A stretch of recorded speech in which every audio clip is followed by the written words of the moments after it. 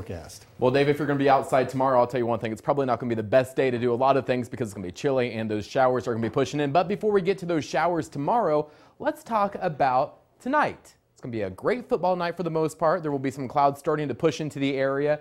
And lows tonight, it's going to be a pretty chilly one. So if you are going out to those football games, it wouldn't hurt to probably take a blanket or something to snuggle up in when you're out there watching those high school teams play. And then also there will be a chance at those weekend showers that will push in tomorrow earlier in the day heading to tomorrow. Let's look at this time-lapse video, though. You can see there has been, it's been a pretty nice day outside. There have been some clouds that have been in the area, but all in all, it's been nice outside with a lot of those breaks in the clouds that gave way to the sun coming through, causing those temperatures to go up above average temperatures for this time of year. Speaking of those temperatures right now, 64 degrees with winds out of the southwest at 9 miles an hour up in Warren.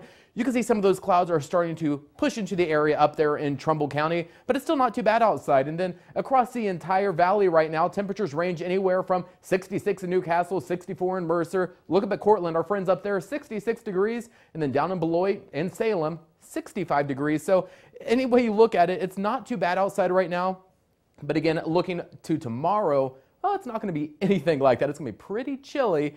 And what a difference 24 hours can make, that's for sure. And then before those games tonight, there are some places that have a little bit stronger winds up at Cortland, south-southwest at 11, and up at the airport from the southwest at 9 miles an hour. So all in all, it's not going to be too windy tonight, but there will be a chance of a little bit of breeze outside. But let's talk about what's going to be bringing us our next chance of showers tomorrow. It's going to be, right now it's up here in Canada, parts of Michigan, and this is all going to push through parts of northeast Ohio, northwest Pennsylvania, and that's going to give us our chance of showers.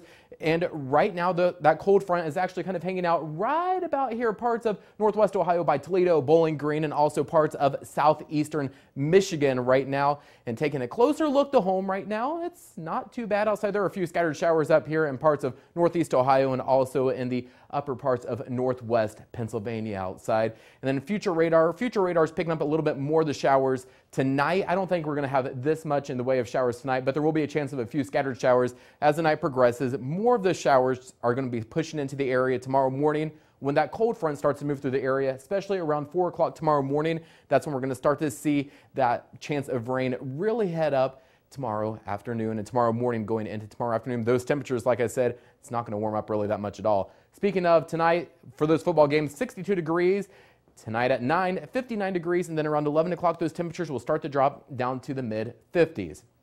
And then tonight, it's going to dip down to 46 degrees. It's going to be windy in some areas, and there is going to be that chance of scattered showers. And then tomorrow, I hate to say this, but look, 50 degrees. It's not going to feel anything like today, to be completely honest with you. You'll probably need a light jacket or a sweater tomorrow. So hate to break it to you, if you're going to be outside tailgating tomorrow, you're probably going to need an umbrella as well because there will be that chance of scattered showers.